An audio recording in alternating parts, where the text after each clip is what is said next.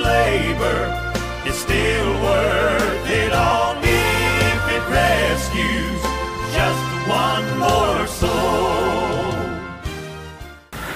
The subject this morning is the fact that what we believe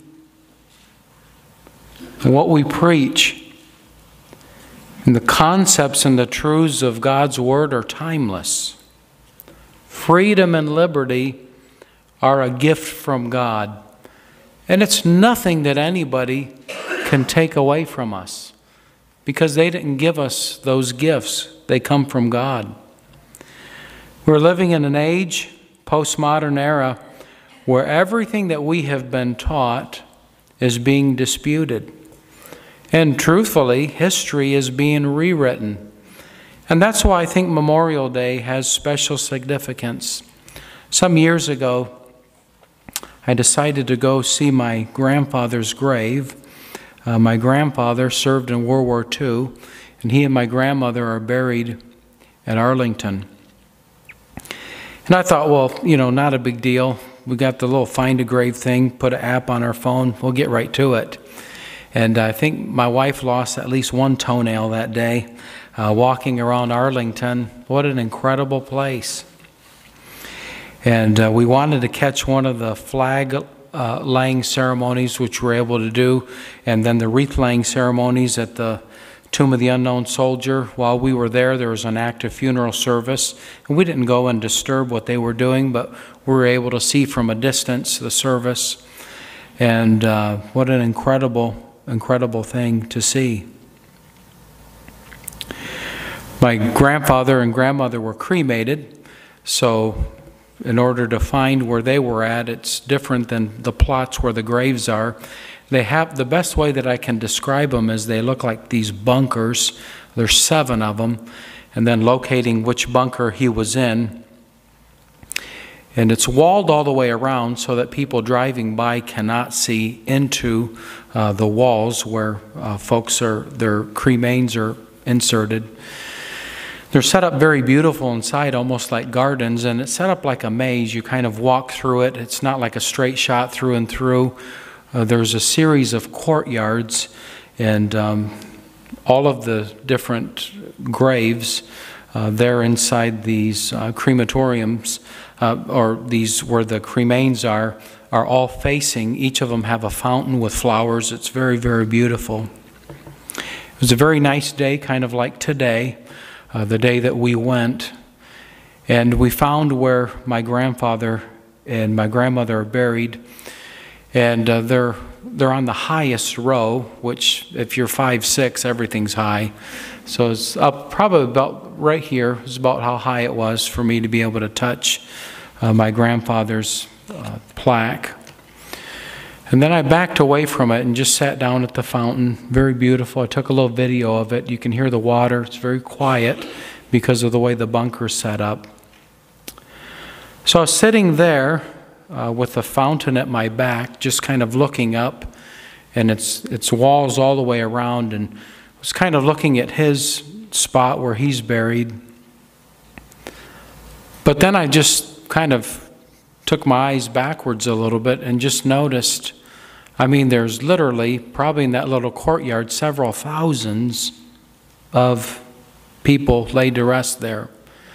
And really just that amount of individuals, people who have served us, fought for our liberty. It was just amazing. For my grandfather, World War II, but there were folks from all different wars in that area. We're living in a day and age that doesn't want to remember those things. And as I mentioned already, history is being rewritten. And I feel like the message today is needful for the day and the hour that we live in, but I think it's also appropriate for this weekend. I believe also that our hearts ought to be burdened for the next generation. For some of you, let's be honest, you have more days behind you than you have ahead of you. And I would count myself in that. This is my birthday month coming up. And my daughter-in-law has taught me that. It used to be my birthday, but now I can celebrate my birthday month. And that's going to start on Tuesday, so I'm excited to celebrate my birthday month. I'm trying to learn. And I realized that with one of my big birthdays coming up, that there are more days behind me than ahead of me. You say, well, Pastor, you're middle-aged. I disagree with that. There's not too many 100-year-old men running around, so I think we have to back that up a little bit. Middle age for me was probably in my late 30s. But for those that come behind us, the world that they are growing up in is vastly different than the world we grew up in. I mean, when I grew up, there weren't any car seats in the car.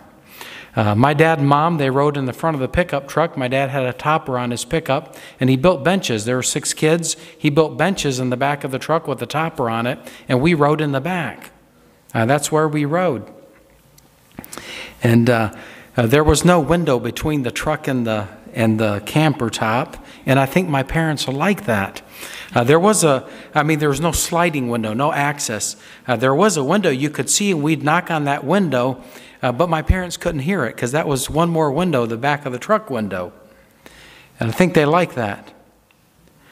But we understand that those that are growing up behind us have a much different view and even a distorted view from the world we grew up in. And if we wanted to back it up even more from me, those that would be my parents' age, vastly different also. Understanding those things, David, the psalmist, listed some things in the book of Psalms to help us to understand that with the truths of God's Word, there is a timelessness about it, and there ought to be a remembrance of the truths of the Word of God. So that's where in the book of Psalms 145, the Scripture teaches us these things, and we will take a look at these, and we'll attempt to remember those things that are unto all generations. So would you do this with me? If you're able to, would you stand as we read God's Word? We're going to read the Word of God, and we're at Psalm 145. I'd like to read back and forth, and we'll have a word of prayer, and I'll get into the message. I'll read the first verse, and then join me on the second, and we'll alternate that way. Psalm 145, the Scripture says, I will extol thee, my God, O King, and I will bless thy name forever and ever. Read along. Every day will I bless thee, and I will praise thy name forever and ever. Notice the timelessness of it. Great is the Lord and greatly to be praised. His greatness is unsearchable. Ready? One generation shall praise thy works to another and shall declare thy mighty acts. Now I want you to notice that it's forever and ever, but the way that perpetuates is what the verse we just read said, shall declare thy mighty acts. It's our responsibility then to extend those things down to the next generation. I will speak of the glorious honor of thy majesty and of thy wondrous works. Ready? And men shall speak of the might of thy terrible acts. And I will declare thy greatness. They shall abundantly utter the memory of thy great goodness, and shall sing of thy righteousness. The Lord is gracious and full of compassion, slow to anger, and of great mercy. I have that verse written in front of my Bible. The Lord is good to all, and his tender mercies are over all his works. All thy works shall praise thee, O Lord, and thy saints shall bless thee. They shall speak of the glory of thy kingdom, and talk of thy power, to make known to the sons of men his mighty acts, the glorious majesty of his kingdom. Thy kingdom is an everlasting kingdom, and thy dominion endureth throughout all generations. The Lord upholdeth all that fall, and raiseth up all those that be bowed down. The eyes of all wait upon thee. Thou givest them their meat in due season. Thou openest thine hand and satisfiest the desire of every living thing. The Lord is righteous in all his ways and holy in all his works. The Lord is nigh unto all them that call upon him, to all that call upon him in truth. He will fulfill the desire of them that fear him. He also will hear their cry and will save them. The Lord preserveth all them that love him, but all the wicked will he destroy. My mouth shall speak the praise of the Lord, and let all flesh bless his holy name. Notice the wording, forever and ever. We're going to go to the Lord in prayer. I'm going to ask Brother Jamie Warwick if he'll take us to prayer, and then you can have a seat. Heavenly Father, thank you so much for this time you've given us, Lord. We just thank you for being here with us, and just praise you, Lord. Thank you for this Memorial Weekend. Remember our fallen soldiers, Lord, and just the freedom you've given us. We just pray this in your precious name. Amen. Thank you. You can be seated, and thank you for reading along.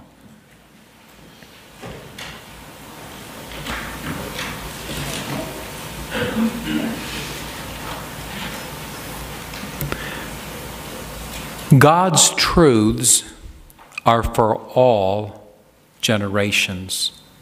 For all generations.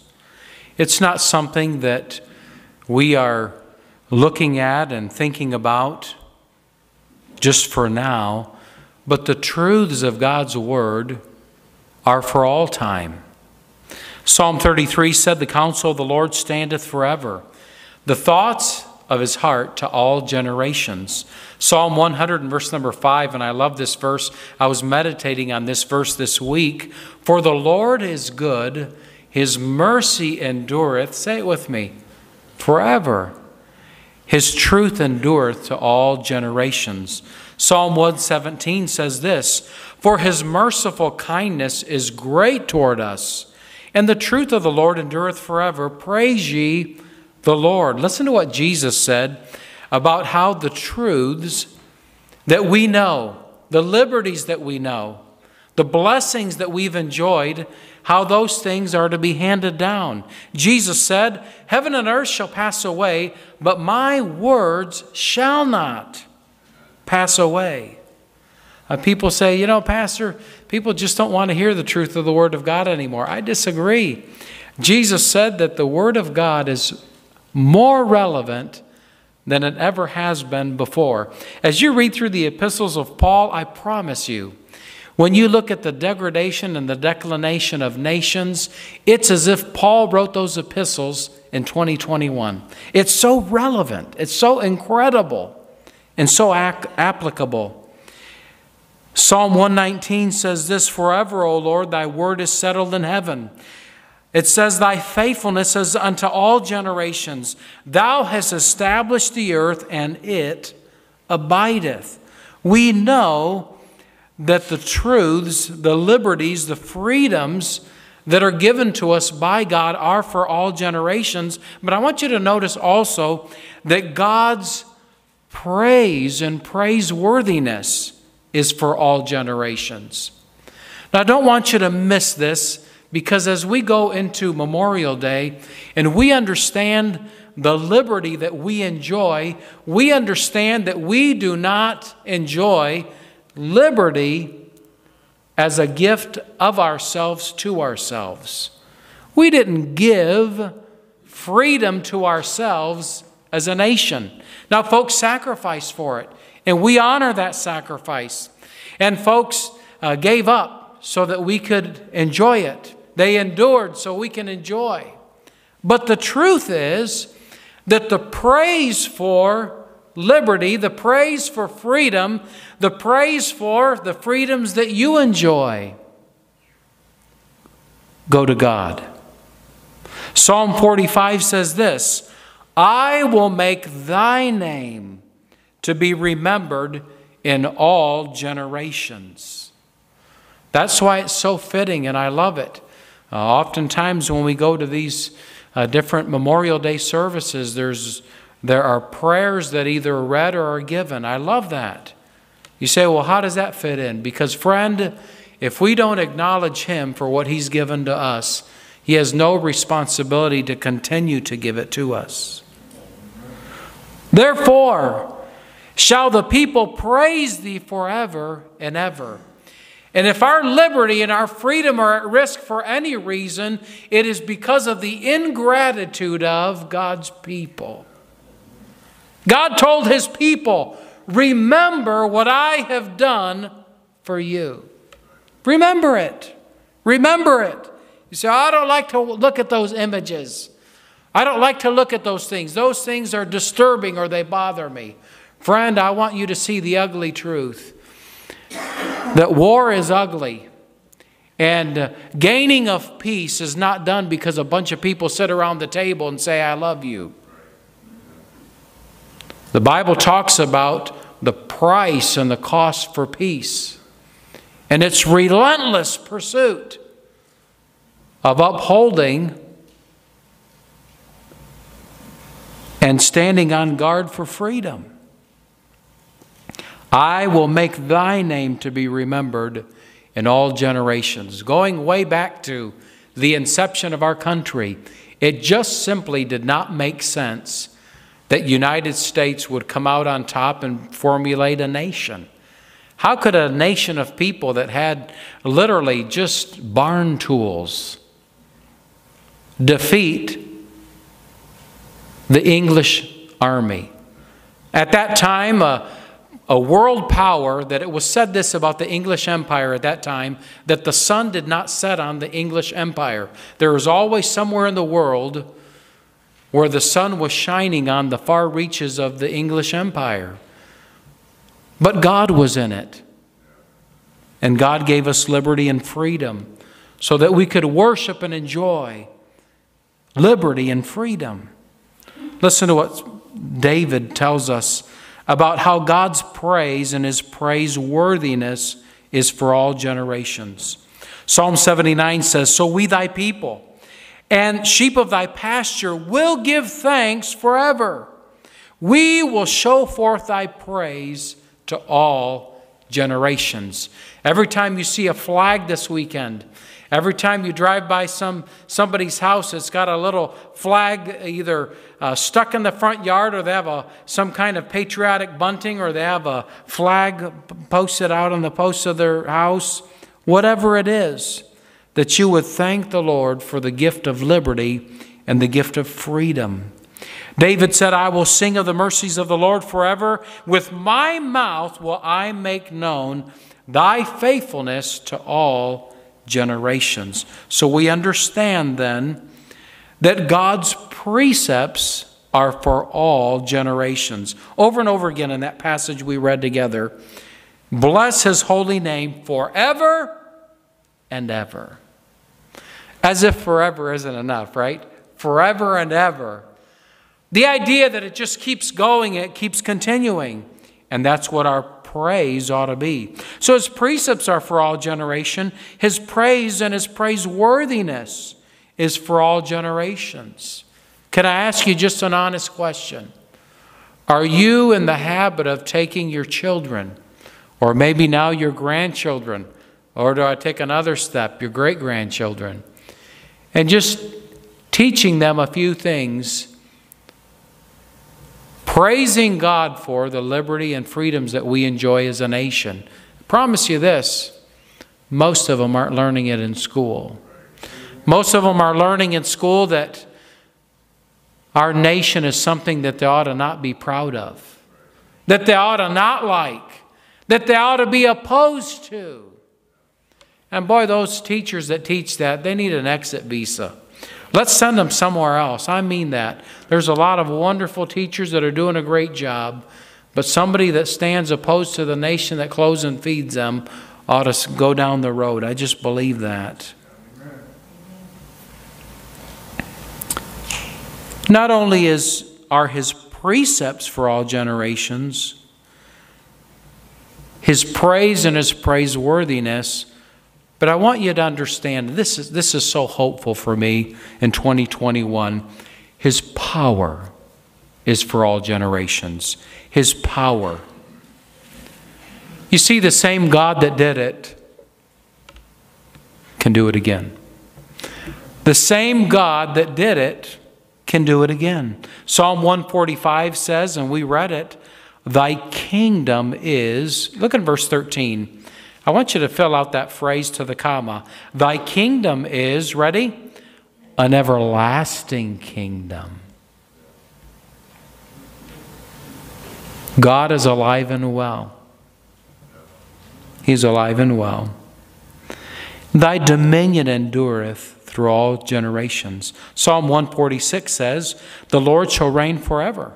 Even thy God, O Zion, unto all generations. Then David said, praise you the Lord. Amen to that. Psalm 102 says this, but thou, O Lord, shall endure forever, and thy remembrance unto all generations. How can we, as Bible believers, believing that what we enjoy and have enjoyed is a gift from God, how can we propagate that? How can we extend that for another generation behind us? I want you to see it. First of all, a life of consistency. Would you look in verse number 1 and 2? We read it. I will extol thee, my God, O King. I will bless thy name forever and ever.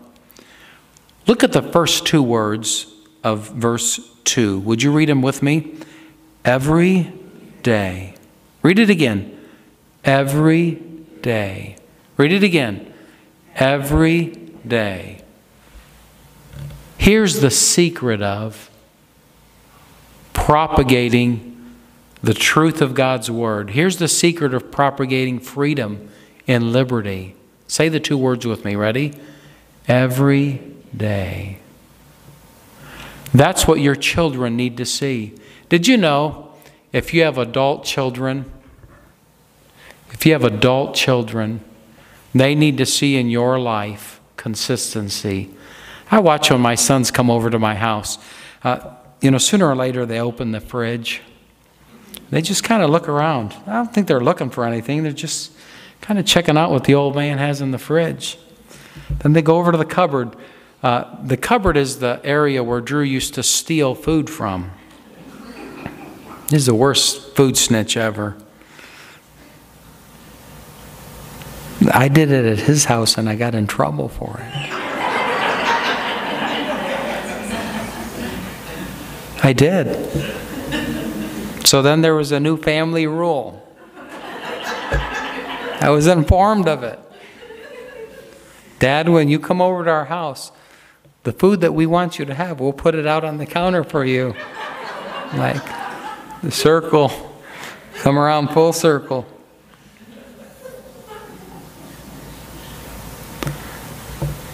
But the point is that they're watching. It's that consistency.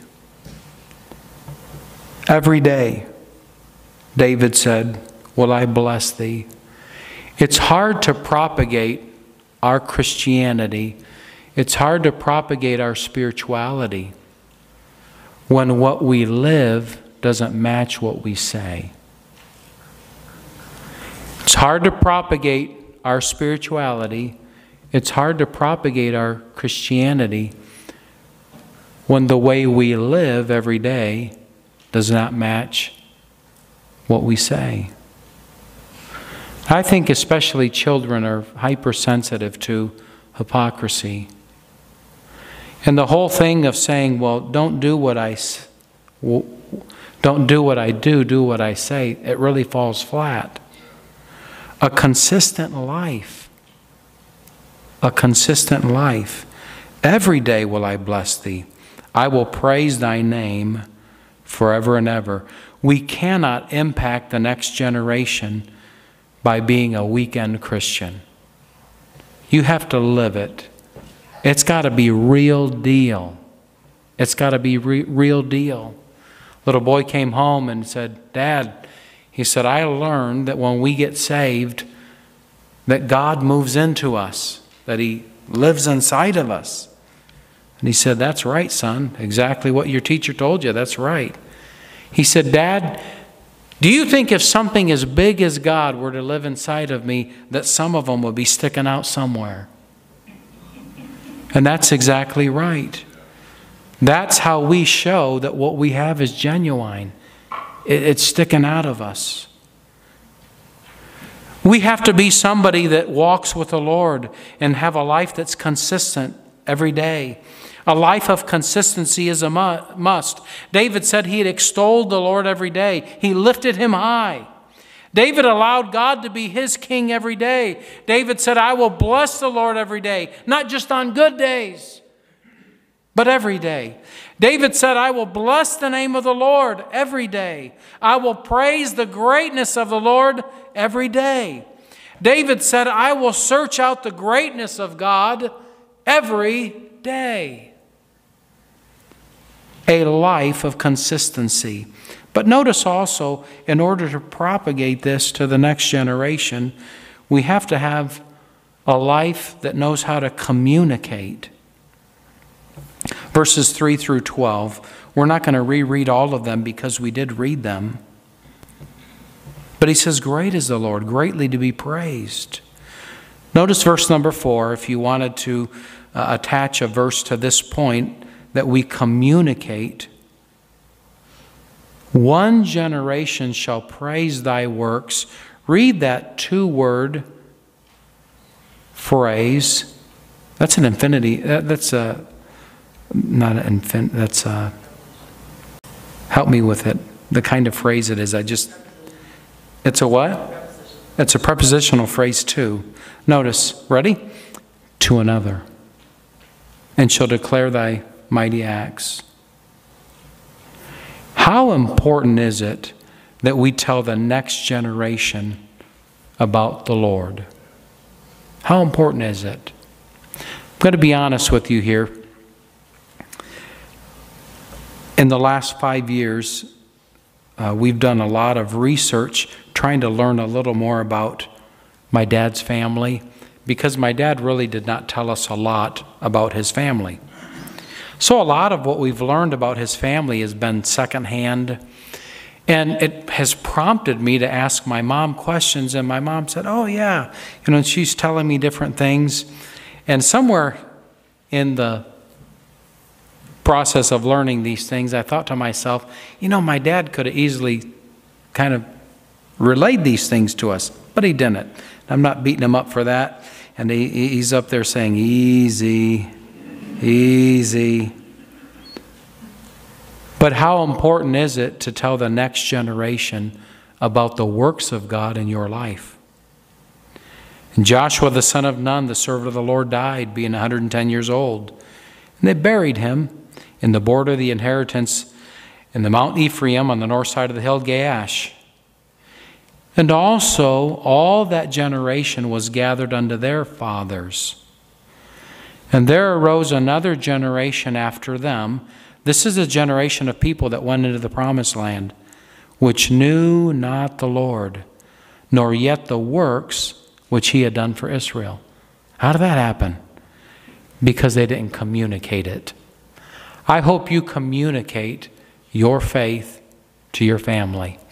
I hope you communicate your faith to your grandchildren. Just say, hey, I want you to know this. Of all the things in my life, and I've had some wonderful things in my life, and you're part of those wonderful things, but I want you to know that what the Lord has done for me tops everything. And just detail some of that.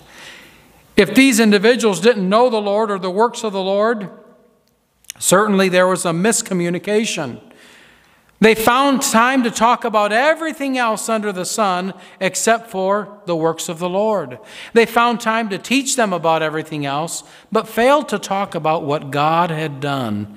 It is so imperative that we understand that the communication of the things, the works of God, goes to all generation.